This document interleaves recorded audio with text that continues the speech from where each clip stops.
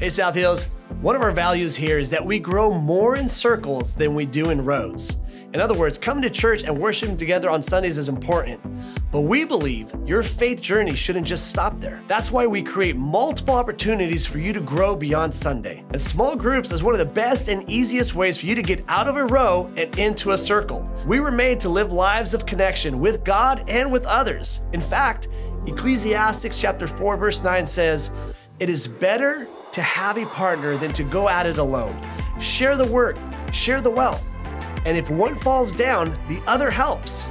We are better, smarter, healthier, happier people when we do life with others. So don't miss the opportunity to start building authentic relationships with people sitting next to you on Sundays. Our next small group season kicks off in March, just a few weeks away.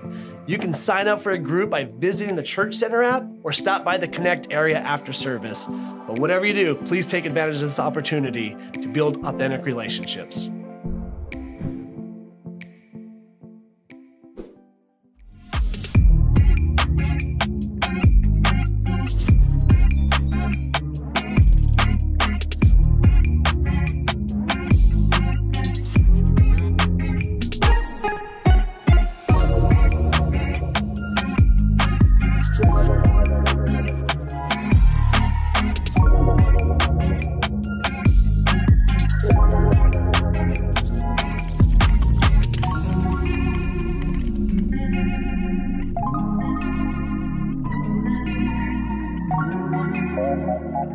So today's message is titled Shack Up.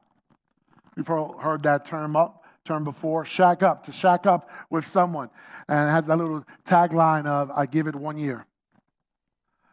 All right, I give it 1 year. For those of you who have kids or have had kids 6 to 7 years old or even older, can you recall a time when they wanted you to buy something, right? Something, and you said, sorry, can't afford it. And they quickly came back and said, oh, yes, you can. Just use your card. Just swipe. It works really good, Mom. Just swipe it, and they go, ding, and we can take it home, right? In their mind, there's this magic wand that just gets them the stuff that they want. You see, children think that things should just work without us having to work for them. As they get older, they learn how life actually works.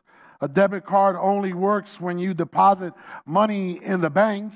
And to have money to deposit, you have to work. But you don't get to keep all the money that you worked for. Some gets taken out for taxes and insurance, and people named FICA. That was a rude awakening when I opened my first check and this person named FICA was taking some from it. And I immediately asked, who's this FICA dude? And why is he in my business? And also, you can't just buy things you want to buy because there are things that you have to buy.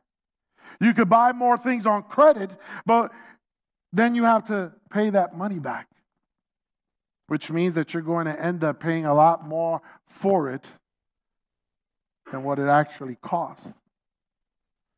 But as a kid, you're kind of like, I know, but I don't care. Can we just get the ice cream and go on the go-karts? That's what I want to do. And a lot of us have a hard time growing out of that.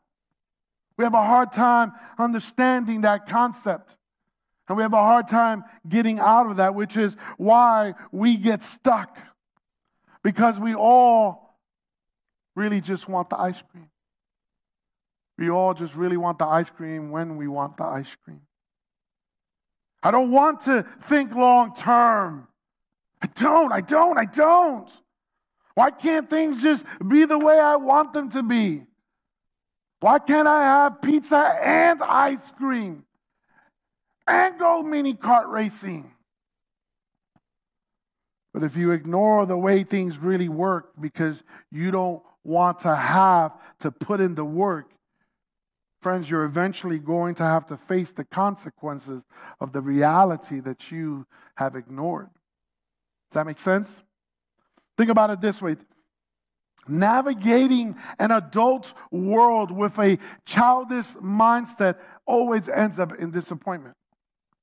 When you go around life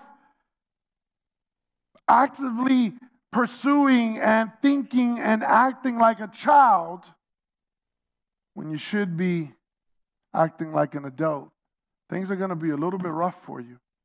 And you're going to be you're going to be very disappointed at things.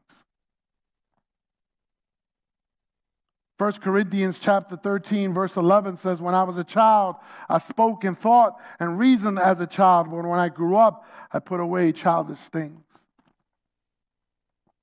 There's a lot of categories that this verse speaks into, right? You can apply this verse on so many things in areas in your lives. But I want you to understand that this morning, I want you to be clear in understanding that this scripture, this piece of scripture is nestled inside a passage that's all about relationships.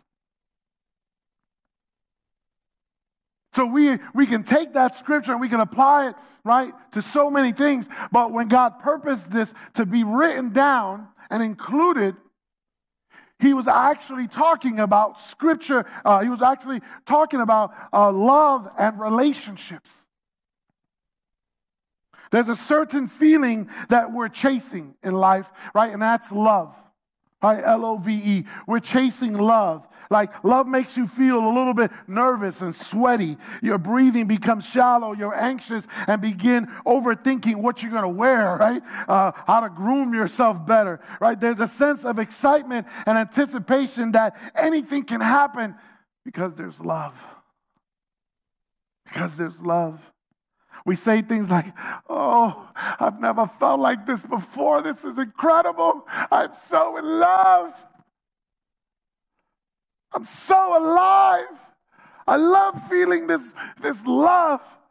Makes me want to skip around and dance in my house and listen to love songs all night long, right? We think of love as a feeling, as having chemistry. And truth be told, that's exactly what it is. But it's not the same chemistry you're talking about. It's brain chemistry. Contrary to pop songs and poetry, love is more a product of the head than of the heart. Oh, we're going to get in your kitchen this morning. Love is a product of the head, is more of a product of the head than of the heart. You see, romantic love can be broken down into two main categories: attraction and attachment. Attraction and attachment. Today I'm speaking to all of the single people and soon-to-be single people, and eventually I'm going to get to the married people, all right? So be prepared. Don't start walking out on me now, because I'm just getting into it, all right? The feeling of attraction is basically a dopamine buzz, all right? The feeling that you go around your house like floating on cloud nine, and you look at the picture and you go, they're so beautiful, they're so handsome, I love them. I wonder what they're doing right now. What are you doing right now? Right? What are you doing right now? That's more like it. Right? It's a byproduct of the dopamine buzz that's coming around. Dopamine gets us interested in each other, but it responds only to things that are new or that are possible, right? Are possible rather than real. Once you're in a relationship, that dopamine excitement fades and eventually stops. So if you've been in a relationship for a little bit over a few years, and you've been married for quite more. My in-laws just celebrated 50 years yesterday. 50 years. And I was like, dang, that's a lot of time. Like, you kept it going on for 50 years. That's incredible. It's incredible, right? And listen, the dopamine doesn't exist in that relationship anymore. It just doesn't, right? Because it's not new. And we're going to learn about this, right? So hang with me here. And so once you're in a relationship, that dopamine excitement fades and eventually stops. That's why passionate love fades, right? The thrilling mystery of the unknown becomes the boring familiarity of the everyday mundane kind of stuff. All of a sudden, they were beautiful. Now they're like, oh, I just woke up to them. Your breath. Back up, right? For those of you who are in this season right now, who are in love, the recently fallen in love section of life, right? If you're going to stay attached, if you're going to continue your relationship, you're going to have to find a reason beyond the dopamine thrill of the new. But it's cool, right?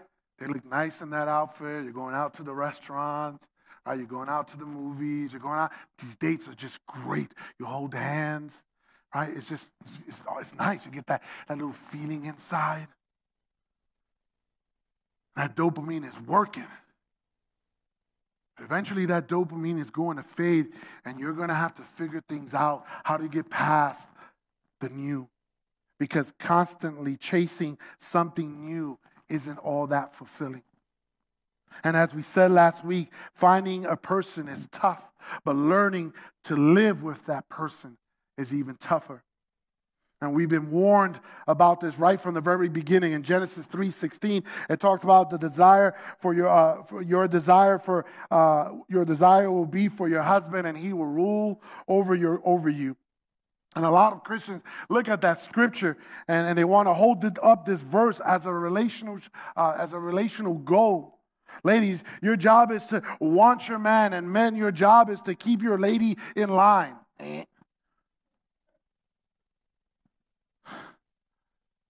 This passage is more descriptive than prescriptive. In other words, it's telling us the way things tend to be, not the way things ought to be.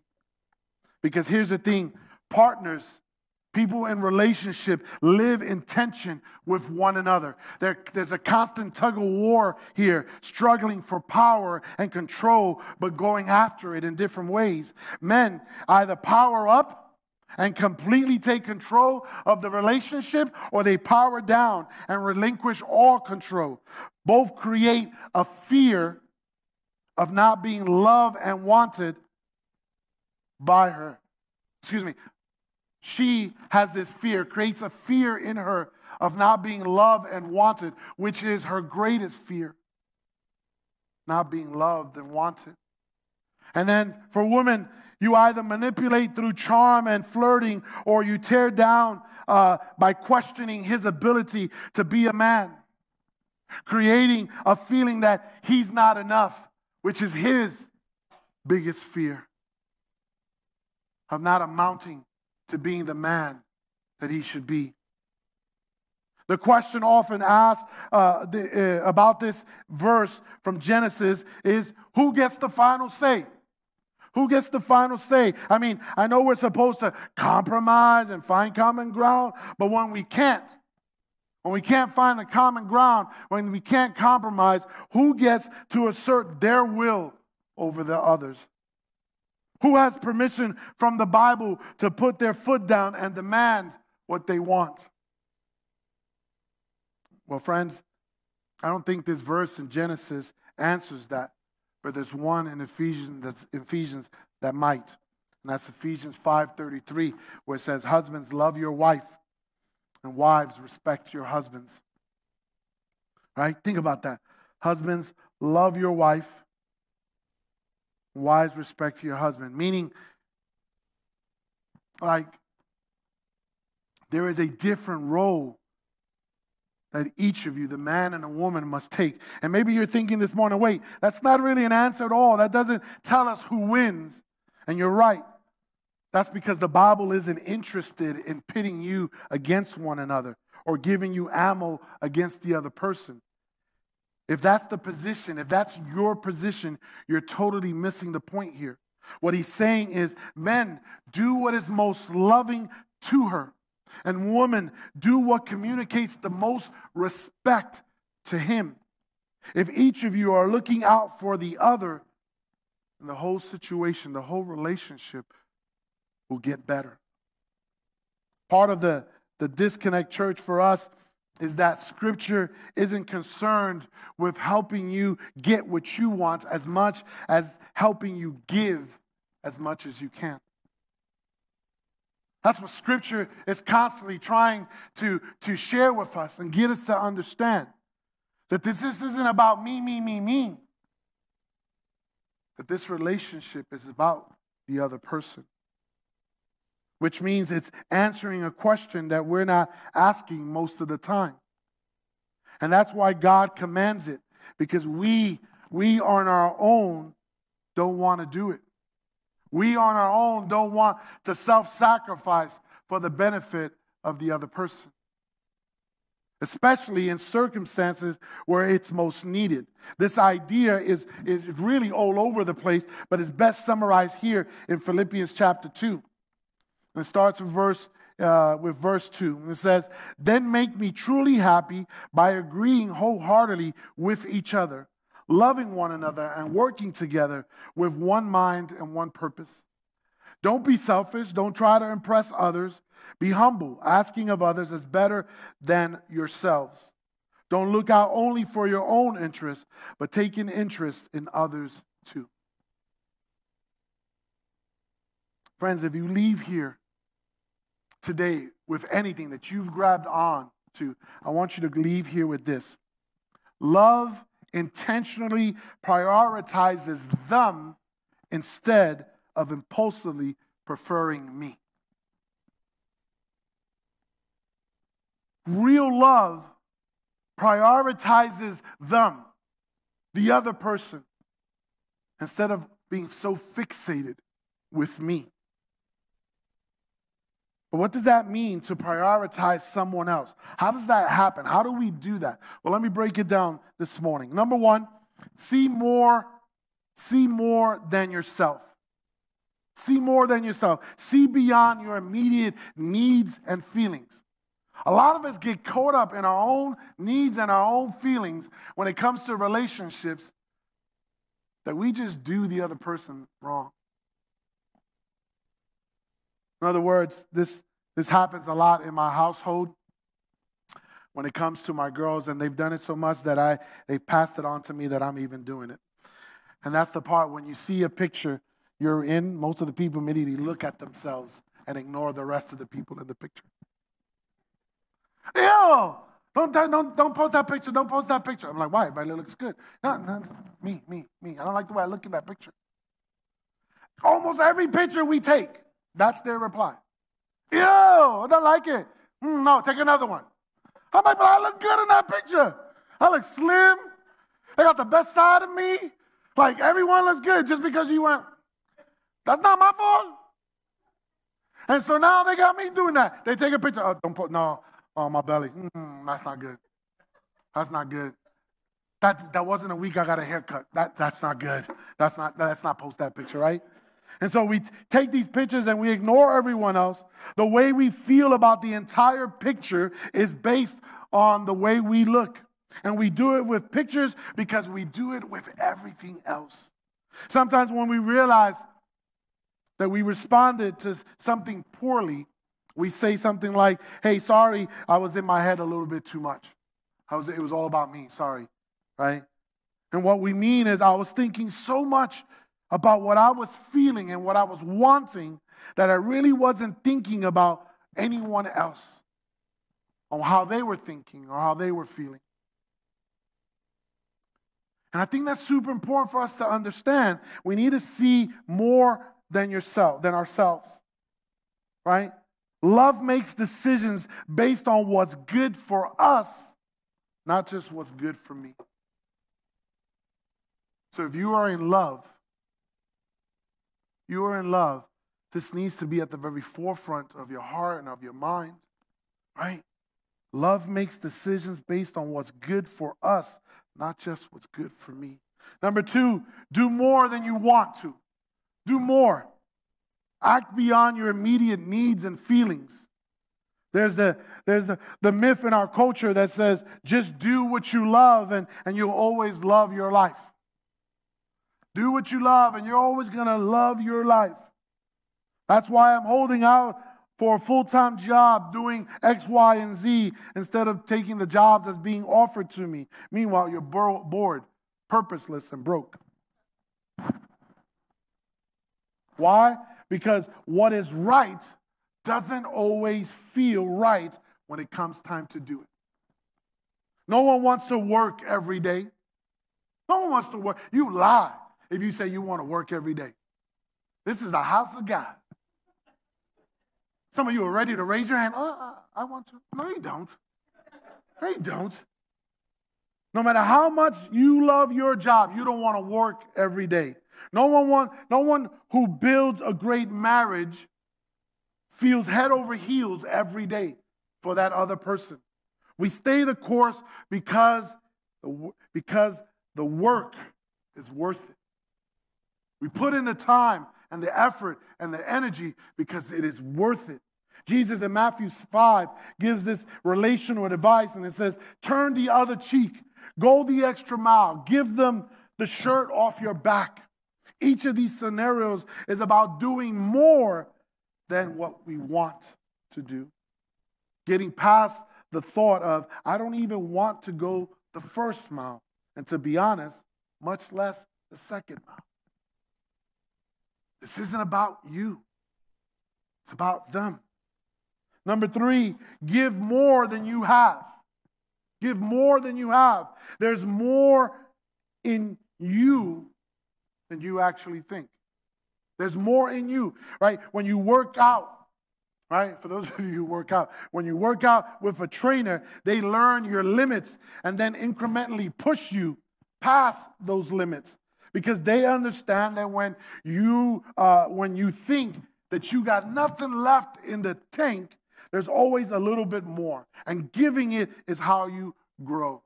Right? Noah's coach on basketball, when Noah's huffing and puffing, he says, you tired? And Noah she goes, no, you're not.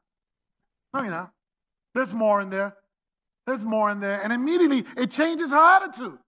And so when I tell them, go clean your room, I did a good job. No, you didn't. No, I did a good job. They keep fighting me.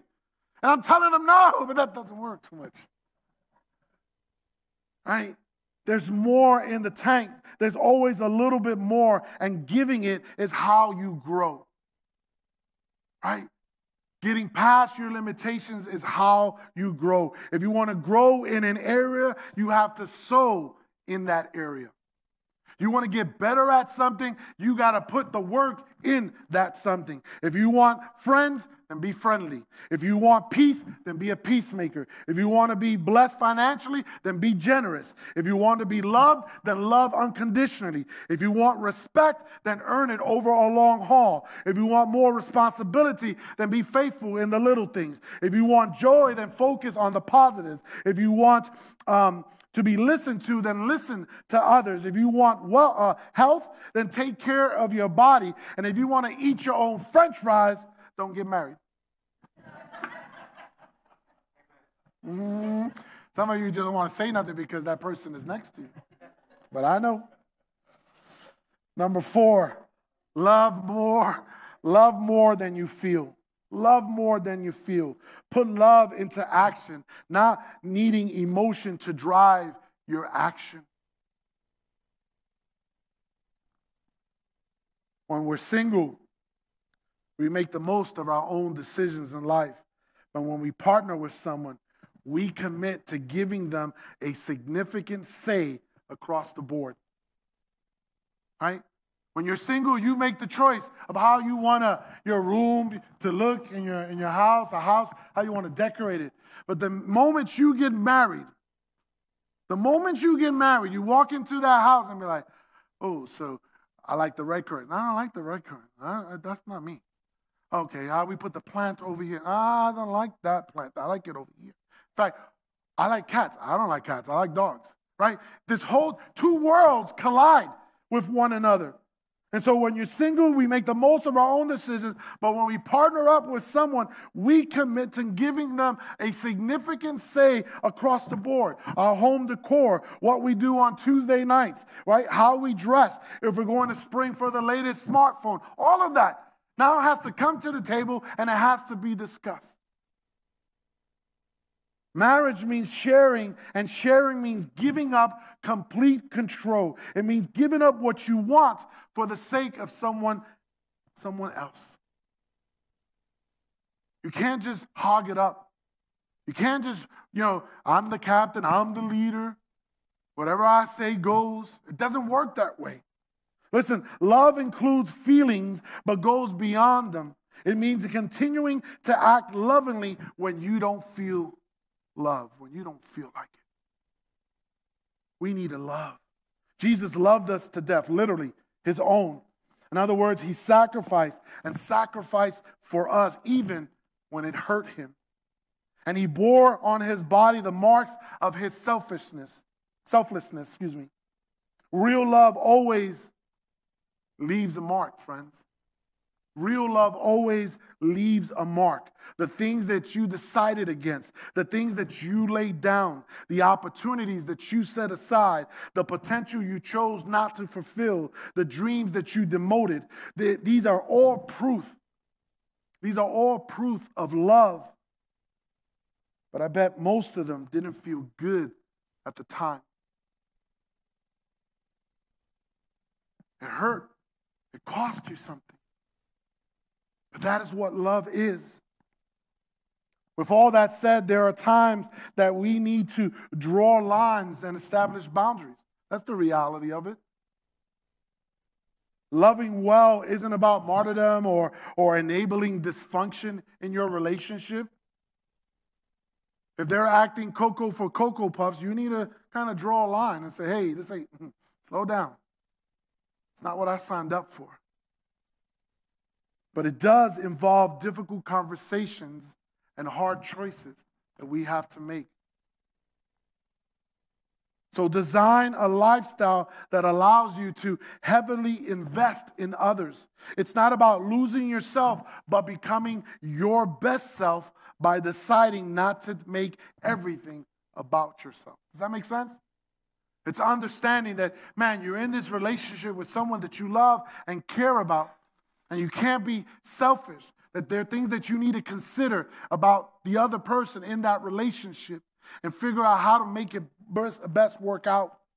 The longer a relationship goes, the easier it is to make it more about you, right? The more you're in the relationship, the easier it is to make it about you, what you want, what you deserve, what you're not doing that they should be doing. And what happens in this thing that started off with you being enamored and in love with them and being willing to do anything for them evolves into something that's about what they are not doing for you. And some of us end up turning into someone we never wanted to be. We turn into someone we never really wanted to be. The person who's always insisting on what they want and hounding them about what they need to improve. You end up demanding more from them than you're willing to invest in them. But when you withdraw more than you deposit, you end up going relationally broke or bankrupt. When you're constantly taking out of your relationship more than what you're giving into it, it's going to cause issues in your relationship. The principle we laugh at kids for not understanding about finances is the same principle many of us haven't learned about relationships as adults. If you swipe your card and you haven't put anything into the account, you're going to walk away very disappointed. Relational expert Dr. John Gottman talks about an idea he calls an emotional bank account. Most acts that fill the account of your partner are small acts, everyday gestures of appreciation and understanding, affection, and kindness. Anytime that you do these things, you're making a direct deposit into their account. Research has found it's the number one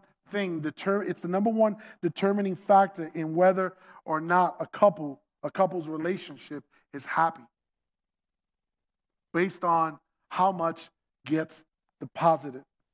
The magic ratio is 5-to-1. 5-to-1. 5 deposits for every 1 withdrawal. I can see your mind thinking, when was the last time I withdrew?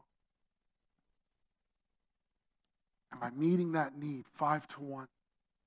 Also, relationships where one person makes all the deposits and the other only makes withdrawals doesn't work at all. The point of this message today is not to put more pressure on someone's who's over depositing. You can't keep asking them to keep depositing so that you can keep withdrawing. If you always go where they want to go, do what they want to do, eat at their favorite place, pick up the slack every time something doesn't get done, listen to their stories and feelings, but never get to share your own, that imbalance is going to bankrupt you and you are going to turn bitter. If you happen to have a partner that tends to do too much, you're going to have to try extra to get them to slow down and share with you so that you can serve them. And it's a must. This is not suggestive preaching. This is a must in order to keep the relationship going and healthy and happy. I'm going to wrap this up this morning here. I hope that you've been able to kind of take a lot of what we've been sharing, I've been sharing here from the platform, and apply it to your life, to your relationships. In no shape or way or form am I a relationship expert. I'm still learning and I'm still growing and I'm still applying it. I've been married to my wife for a little over 27 years. I'm still trying to figure things out. I've said this before. We're like oil and water. She thinks one way and I think another way. And we got to work hard on how to continue to deposit and have a healthy relationship. I probably say this, honestly say that this is probably the best season that our relationship has been in. We do more laughing and joking than ever before. But we've also made it our purpose and our business to deposit more. To deposit more. And so how do we take what we've learned here today and begin to apply to our current relationships, whether you're single, whether you're just started dating, or you've been married for many years? I believe it starts by asking yourself, looking in the mirror and asking yourself, man, how can I show them I'm willing to lay down what I want for the sake of what they want more often? Doesn't have to be every time.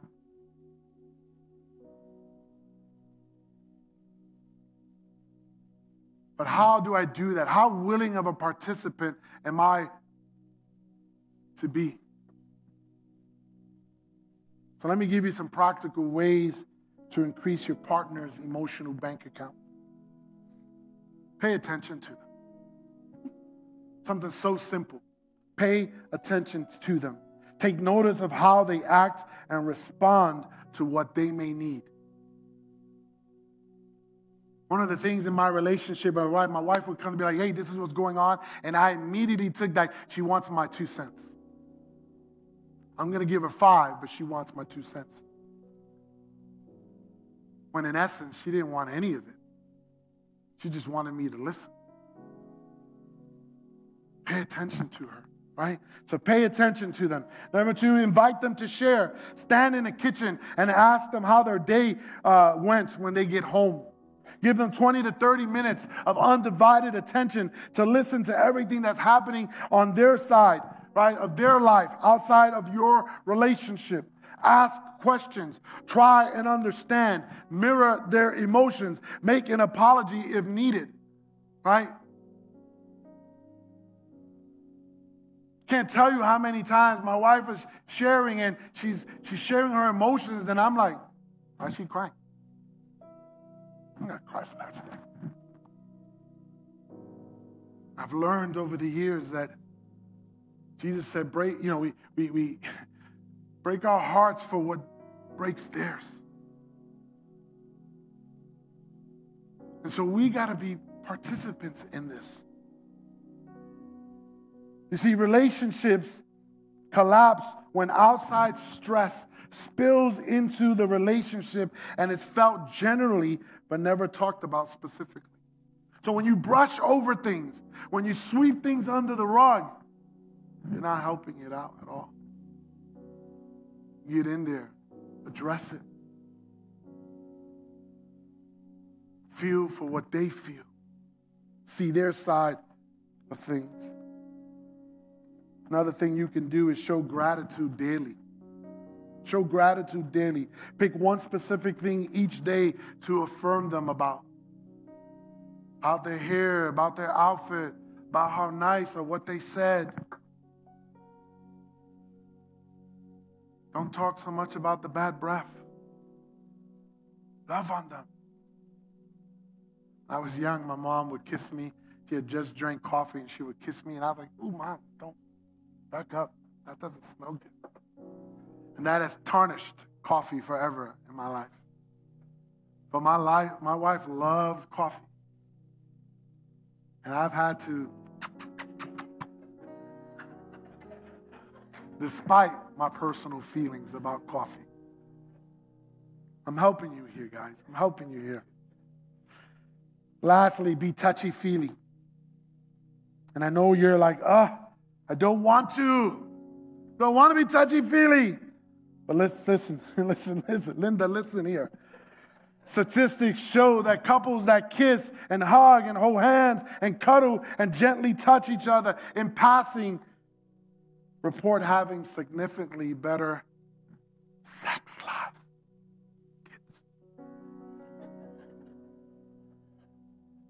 So every time you go around and hug her and kiss her and hold him and grab his hand and all of these things would eventually lead to a better sex life. I'm helping you out.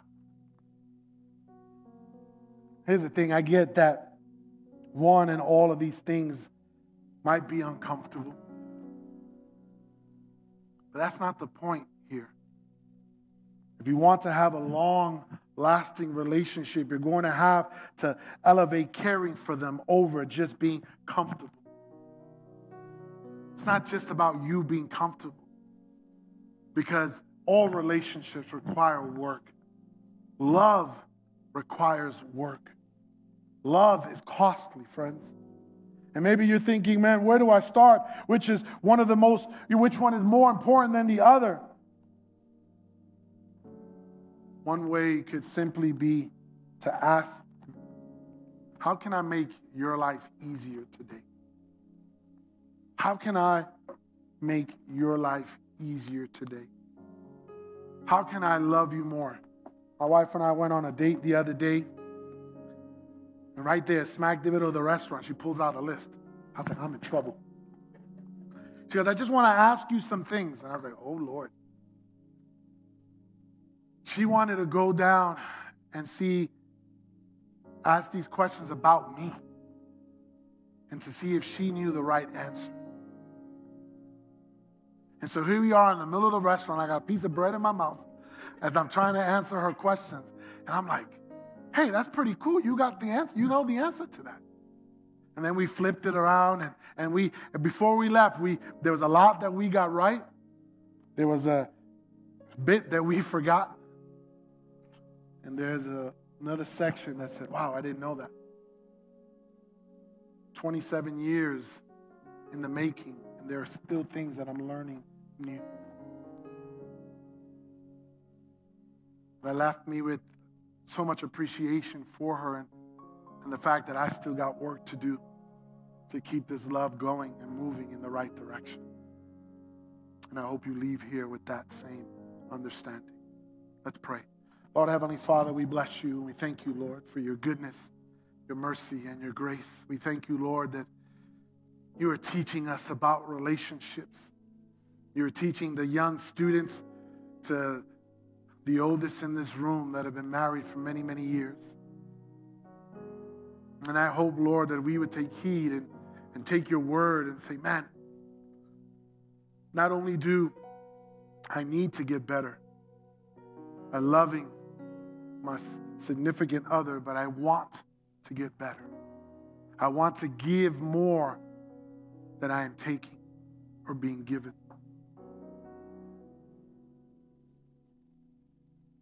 So, Lord, thank you for that. Thank you for helping us understand and strengthen and positioning us to strengthen our relationships.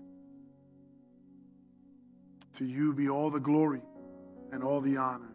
In your name we pray. Amen. Amen. Let's worship a little bit more before we leave here today.